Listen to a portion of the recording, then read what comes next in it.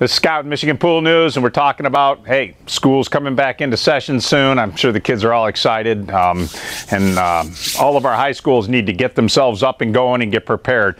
We've been talking quite a bit about some of the older schools, and when you're thinking of your Fisher valve that's modulating your main drain on your swimming pool, you need to have it checked out before the season fires up. There's a couple things that can go wrong. A lot of times these things get jammed up. We've got screens and strainers on them, and they don't operate properly and end up flooding equipment rooms. That's why it's perfect time every year to have the thing inspected right after you get it up and running again if you shut it down for any type of reason at all.